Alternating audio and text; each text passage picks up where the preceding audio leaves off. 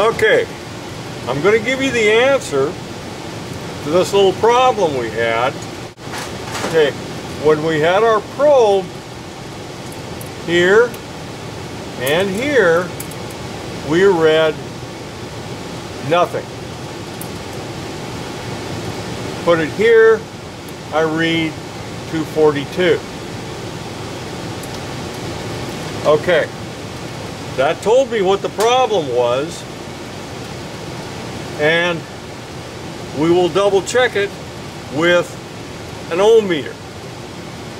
I'm going to kill the power, double check for voltage, no voltage, no voltage, nothing to ground, we're clear. Okay.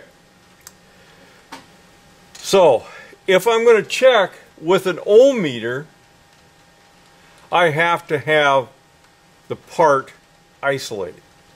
So that's what I'm going to do next. Now I've taken out the component right there, and I've taken an ohm meter and run across it, and I'm reading OL. So all that means is it's an element fuse. That's a high temperature fuse.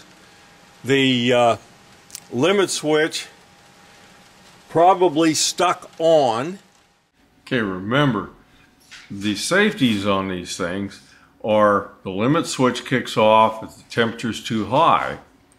But if for some reason the limit switch does not kick off, then that element fuse that you see there is going to open, and that's a permanent open, and it does not reset, it has to be replaced.